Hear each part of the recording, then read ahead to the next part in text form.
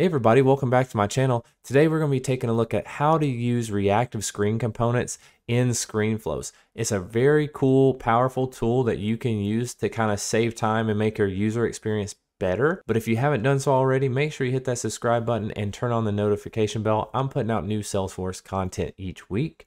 And let's jump into the video. All right, the first thing we need to do is actually turn this feature on. It's in beta form right now, so if you see this video in the future, this feature may be turned on automatically, but for right now, it is not. So to do this in quick find and setup, you're going to type in process automation, and you're going to start typing it, and you'll see it here, process automation settings. We're going to go to that. Now that we're here, what you're going to do is scroll all the way down, and the next to last checkbox that says reactive screens make your screen components react to changes on the same screen. You can opt in to the beta. Just check that box and hit save. Once that saves, now we can go into Flow Builder, and we're going to do an example to see how these reactive screen components work. So let's go over to Flow Builder. If you don't know how to get there, just search Flow in Quick Find, and then you can go to Flows. And then from here, we're just going to hit New Flow. You're going to want to make sure you select ScreenFlow. You're going to go ahead and hit Create. Now what we're going to do is we're going to go over to the opportunity object here, and we're going to pretend like if we had a button here, and we're going to pull in one of our opportunity records off of the account. And we're going to do some calculations using the reactive screen components, and we'll take a look at it. And let's go back over here to our ScreenFlow. The first thing we're going to do is create a formula resource for our record ID that we're going to be passing to the flow.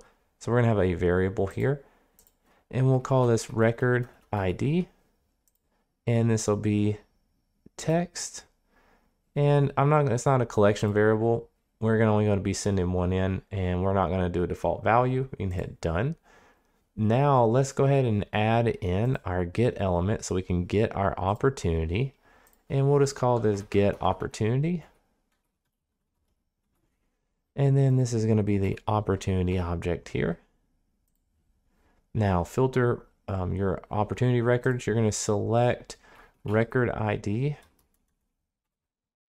or opportunity ID, excuse me, equals, and this is going to be the variable we created called record ID. And we'll scroll on down, and we're going to store the first record and store all the fields, and we're going to hit done. And I'm just going to go ahead and save the flow because I don't want to lose any of my work. Let's call this opportunity flow. You can call this whatever you would like, and hit save. All right, so let's just go ahead and start creating our screen. So we'll add the plus sign here, and we'll add screen. And you can call this really whatever you want, but we'll call this opportunity.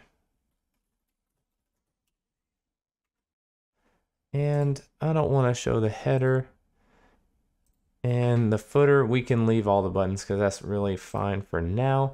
And let's go ahead and pull in some information, and let's go ahead and put a currency field in here, and this currency, we'll call this amount, and the default value on this is actually going to be the opportunity from get opportunity, and it's going to be the amount for what we're doing, and we'll let it be 2 decimal places. And that's going to be your default value. Now we're going to create a new field, another currency field, and we're going to call this amount paid. And the default value we're going to leave blank, and we're going to want to have 2 decimal places here. And let's create one more field here, and we're going to call this balance. And we're going to put 2 decimal places here. Now what we're going to do is we're going to go create a formula resource to calculate the amount minus what's paid to populate the balance field. So we're going to hit done. I'm just going to save my flow. Don't want to lose any of my work. And let's go ahead and create a formula resource. All right, formula, we'll call this balance. You can call it whatever you'd like. And then down here, it's going to be currency. So the formula we want is amount minus amount paid. That's going to be your balance. We're going to hit done, and we're going to go back into our screen, and we're going to set that default value to our formula of balance.